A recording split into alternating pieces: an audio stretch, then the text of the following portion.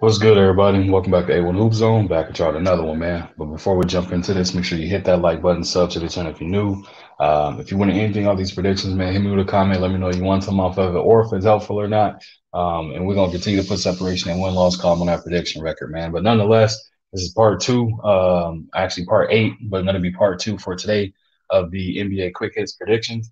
So let's dive into this. Make sure you stay tuned for the entirety of the video to get all the predictions. If you missed the other video, definitely go check that out, part seven of it. But now let's dive right into this, man. We got the Kings versus the Cavaliers. Kings sitting at 13-10 versus the 16-9 Cavs. Should be a great matchup. Two good teams playing some great basketball. Again, the Sacramento Kings definitely is a sneaky, I would say a sneak in, man. A lot of people, I wouldn't say counted them off, but wasn't expecting to see this, what we're getting from the Sacramento Kings team right now, man.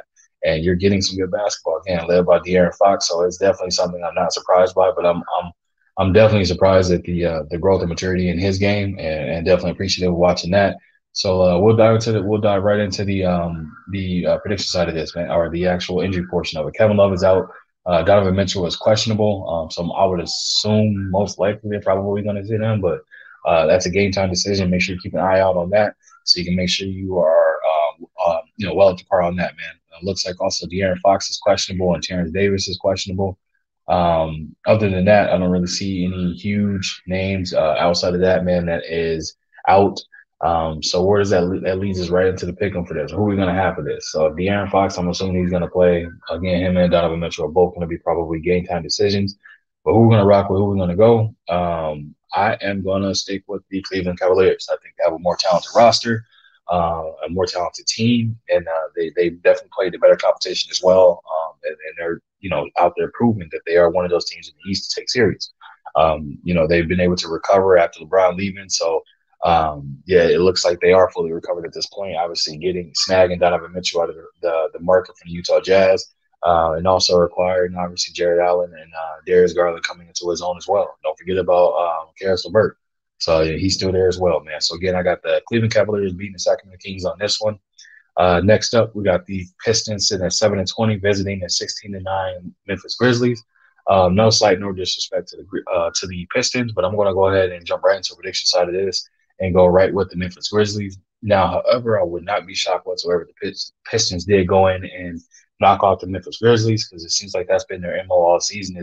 Is the 7 wins they've got. A few of those they've beaten teams that they weren't expected to beat, and it was on the road as well. So definitely not a team to sleep on whatsoever. So should be a great game to see. But I got the Memphis Grizzlies winning that one, led by Ja Morant, put on a huge game for them as well. Next up after that, man, we got the Suns versus the Pelicans. Let's see, we got the Phoenix Suns sitting at 16-9 versus the 16-8 New Orleans Pelicans. Who do we have on this one? Man, this is definitely a playoff preview in Western Conference we could be seeing. You got two teams playing great basketball, dealt and dealing with some injuries as well. On the flip side of that, man, they met previously, and the Pelicans, managed to edge out the win. With that being said, along going tagging into this one, man, I'm gonna go ahead and rock out with the New Orleans Pelicans as well. Again, I think that the Pels playing at home is obviously it's a difference maker. With Zion in the lineup, is definitely one of those things where you don't really have much of an answer for him. I feel like he's going to bully Aiden around, and Aiden can use his size and length. But as far as from a bully perspective, man, Zion's probably going to bully ball him around as well. And they have some bigs, Valanciunas and other bigs to deal with Aiden. So we'll have to wait and see who they match up with Zion, and then go from there. But should be a great game, man. But I'm going with the New Orleans Pelicans to win this one. Next up after that, we got the Timberwolves versus the Jazz. Timberwolves sitting at 12-12, Jazz sitting at 15-12. Should be a great game as well. Could be a potential playoff preview in the East we could be seeing. You got two bigs that's going to be going head to head, Laurie Marketing and Karl Anthony Towns. I think he was listed as questionable for this one, but we'll have to wait and see what his status is. It's probably going to be a game time decision. But Rudy Gobert is the one to keep an eye out for, man. He's returning back to Utah. Probably a lot of emotions going to be made there. He made his bones there. Won Defensive Player of the Year, things of that nature a few times. So he's going to definitely come out with a lot of energy and look to make a point. So I'm assuming this team is going to look to rise to the occasion and make sure he gets the win just from an emotional standpoint of that. Who we're going to rock with, though, going into the prediction side of this, man, I am going to go with the Utah Jazz. I feel like the Utah Jazz is going to be up to the task to rise to the occasion and match the intensity and energy the Timberwolves will be coming in, and they're going to look to upset Rudy Gobert's return back home. I think they're going to look to do that, pressing the pace, and definitely exploiting the weaknesses that Rudy Gobert has as well. And you have to watch the game to see what those are. But as a big man, even though he plays defense and rebounds, he also has some flaws and weaknesses. Being out on the floor as well. You just have to attack it correctly and take advantage of it. But nonetheless, I got the Utah Jazz beating the Minnesota Timberwolves on this one, man. But I would not be surprised whatsoever if the T-Wolves did go in there and edge out a win. Next up after that, man, we got the Milwaukee Bucks at 18-6 versus the 13-11 Dallas Mavericks. Again, another great matchup. Should be exciting to see.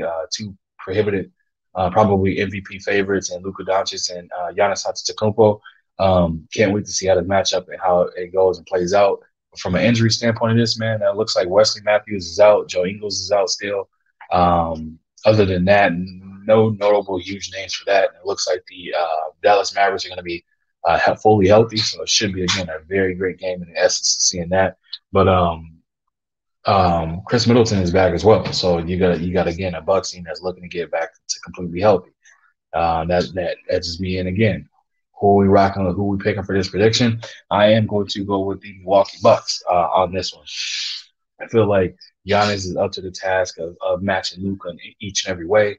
But the thing is that separates the Bucks. They have a solidified, number 2 scorer option in Chris Middleton, who can actually go out there and get buckets in a hurry, and he does, he can get up his own shot at will.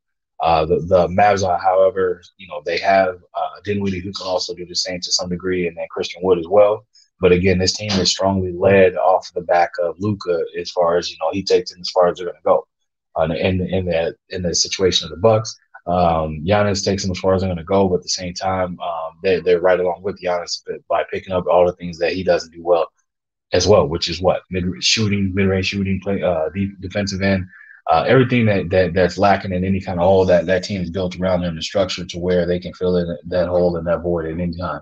So again, we're going to go with the Milwaukee Bucks in this one, man. But that's all I got for you. I appreciate you stopping through. I will give you a quick recap of my prediction points of this one. So we have those. Again, we have the Cavaliers beating the Kings. I have the Grizzlies beating the Pistons. I have the Pelicans beating the Suns, the Jazz beating the Timberwolves, and the Bucks beating the Mavericks. So make sure, again, if you missed part 7, make sure you tune in to part 7 of the prediction video. So then that way you have that. You'll have that to see. Again, this is part 8, but again, part 1 of the video was dropped earlier. Leave a comment in the comment section. Let me know what you think. Who do you have winning these games and why? If these predictions are helpful or not. And I'll be sure to respond to each and every one of y'all. Hit that like button. Subscribe to the channel. And if you wish to support the channel, that information is flowing at the bottom of the screen. It's also in the description of the video, man.